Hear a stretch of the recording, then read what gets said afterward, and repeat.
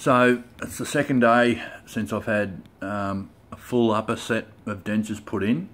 I just wanted to make this video because I was one looking at YouTube, looking for a lot of videos on what to expect when you get dentures. As you can tell, I probably sound pretty good. I notice a lot of things I can't say properly. Not a terrible lot of pain or anything like that at the moment. I know looking at videos and things on the internet, they expect it, and ulcers and things like that, but there is a little bit of tightness up around here.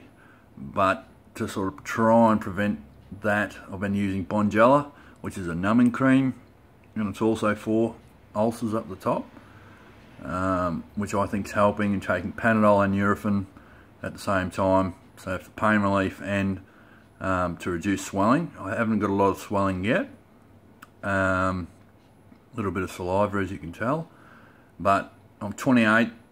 I was probably a little bit worried about it, but I reckon by far it's the best decision I've made, because I've had terrible teeth for a long time, but then I've got this now, and I reckon it's the best decision I've ever done.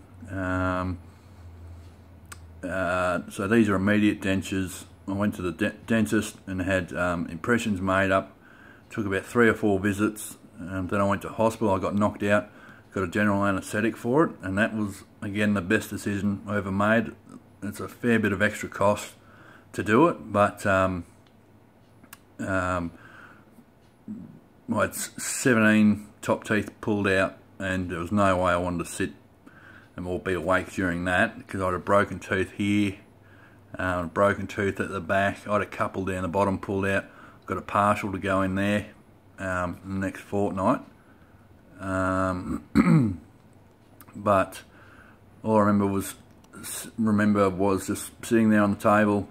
The anaesthetist put a needle in my arm, and then I woke up in day surgery and recovery, and it's been all good since. But can't eat properly. Your best friend's going to be ice cream, scrambled eggs, yogurt. I'd love to have a steak, but it is a little bit hard to chew at the moment.